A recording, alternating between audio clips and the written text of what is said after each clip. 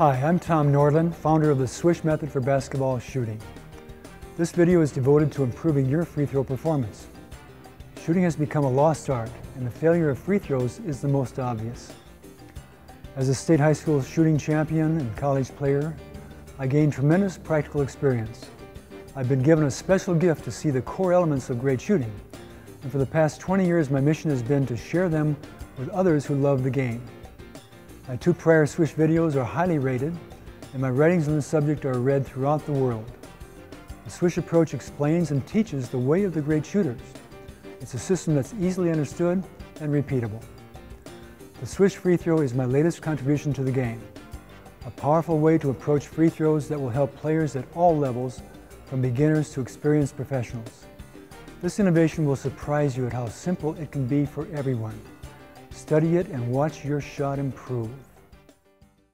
Why is free throw shooting difficult for so many players these days? Is the problem mental, or is it physical, or both? Is it hopeless, or can something be done about it? Well, of course it's not hopeless, or we wouldn't be taking the time to create this video. You see a few players get it down beautifully, shooting high percentages all the time, and they shine in a dark world of mediocre shooting.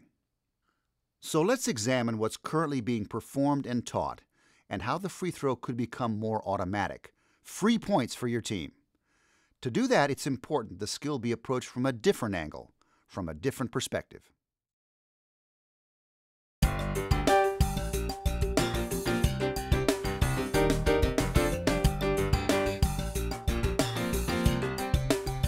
Here is a preview of what we'll be teaching in this video. Stance. The common wisdom is to square up. Swish says to have an open stance, up to 45 degrees open. Dipping and inertia. Most players are unaware of the inertia factor, Newton's first law of motion applied to a basketball shot. And often players have been told to not dip. To a swisher, inertia is critical, and dipping is the body's wisdom in action to generate inertia. Flip the wrist. Most players are told to flip the wrist, like they're reaching into a cookie jar, tight wrist and hand. Swishers realize much more repeatable is a pushing action with the arm, and a totally relaxed wrist and hand. The hand flops.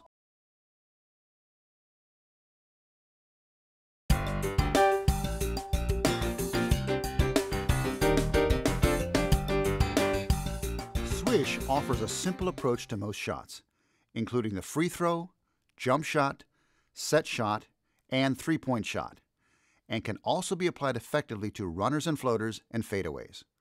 For this video, we'll start by looking at the general Swish principles as they apply to free throws. As with all of Tom's coaching, when you start this work, your first job is to look back to find out how you do things now, discovering your current way of shooting. Notice both how you shoot and how you think about shooting. What are the rules that you and others have imposed upon your shot? The must-dos and the shoulds you live with? We're going to shake up some of that thinking that isn't working. One more thing before we do this How Now survey. Do it without assessment or judgment. No right or wrong. Just see things the way they are. When you've done that sincerely, then you're ready to learn something new because you'll be able to differentiate the old from the new. Learning is in the gap between where you are and where you want to be. This is an example of the awareness model of coaching the Swish process uses. At first, your awareness will be minuscule, but with practice, your sense of what's happening will soar. As your awareness antenna are raised and fine-tuned, your ability to coach yourself and your ability to be coached by others increases. Note, you can't overdo awareness in a learning environment. It's how we learn and develop our ability to perform and enrich our experience.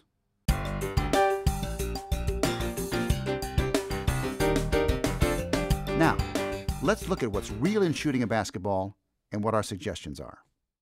Let us declare that a squared-up stance is obsolete. It surely came from the two-handed set shot and underhanded free throw days, and for those shots, it's perfectly appropriate. But for the one-handed shooting of today, an open stance gives real benefits. It's simple, more natural, and more instinctive for a one-handed motion, Plus, it allows for easier alignment of ball with eye and basket. It's more stable too, and by stepping in with movement, it becomes more powerful. And starting with straight legs is recommended because the down-up action is more powerful and stabilizing than crouching early, stopping, and just going up. Try it both ways and see for yourself. It's like a boxer's stance to throw jabs. Open, forward, braced by the back leg and foot. And note that with an open stance, power can come from the whole body, moving up and forward, not just up. This is huge. If you square up, you can't put any of the body energy into a forward direction or you would fall over. You can only go up or down or side to side. And you have to create any forward movement of the ball with just the upper body muscles, thus engaging smaller muscles that are best minimized. Alignment of the hand and ball with the shooting eye and basket during the setting and release of the ball is critical. If everything is lined up and you know it, you can really let go of worry about direction and just let it fly. The action from the shoulders up is what is called the release. We recommend that it be a constant speed, automatic pushing action to full arm extension, locking the elbow with relaxed wrist and hand. The wrist is so relaxed, ideally, that the hand bounces in the follow-through. We call this a push and flop motion. It's done at a speed that can be performed all day long without hurting the elbow, perhaps 70% of maximum.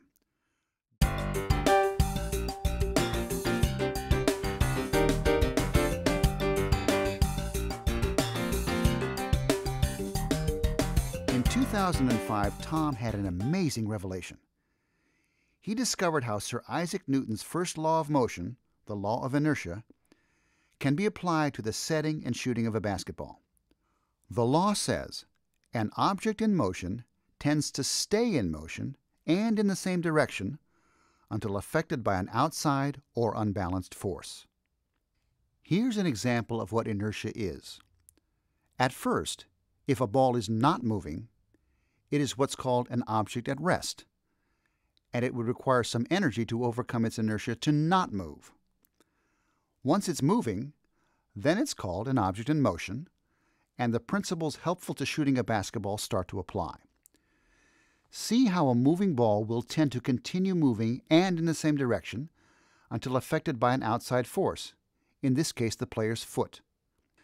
But now notice the effect if you take the ball itself back and then deliver it on line as a rolling or sliding object toward a target, like in bowling or curling. Can you see how much more accurate you become because the object has some energy in the direction you're sending it before it gets released? Accuracy gets dramatically easier and assured. Inertia is why instinctively we want to dip the ball. But how many times have you been told to not dip? Once you understand this new concept applied to basketball, you will always dip as much as you can. Dipping can set up more inertia. Great shooters all dip when they can. With a free throw, if you need extra energy, you can dip it way down to in front of your waist or thighs.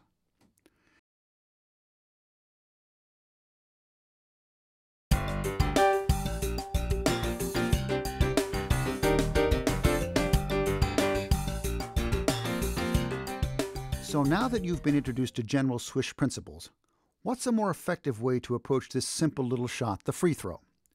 With help from some friends, Tom discovered two new distinctions that apply to the free throw: the starting point of the ball in hand and the first move with the ball. And a third one, zones, helps you identify where power and alignment and inertia are being generated or not for all shots.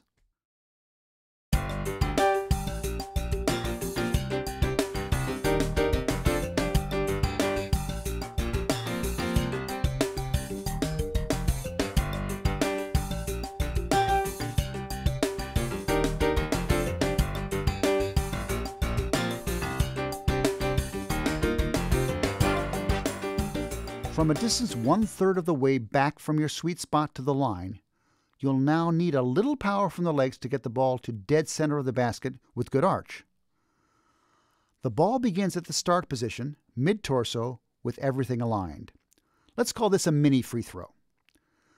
The little up force action triggers the setting of the ball and the inertia, which triggered the release, which leads to the instinctive choice of angle of release, the trajectory, and finally the follow-through.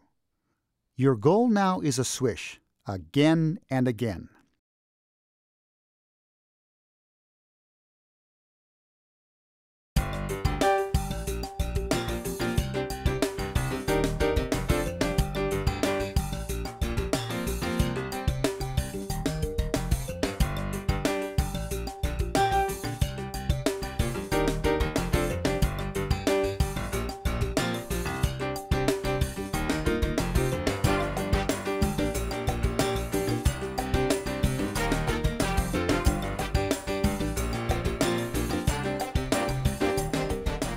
Look at these beautiful shots in slow motion. This is the stuff of extraordinary shooting. Open stance, legs straight at start, simple pre-shot routine, strong connection to target, ball in front, arms relaxed. Up force triggers everything. Ball starts low or moves down and up as arms create inertia. Ball movement accelerates, catch the inertia. Release is a push and flop. Appropriate arch. Hold follow through. Swish.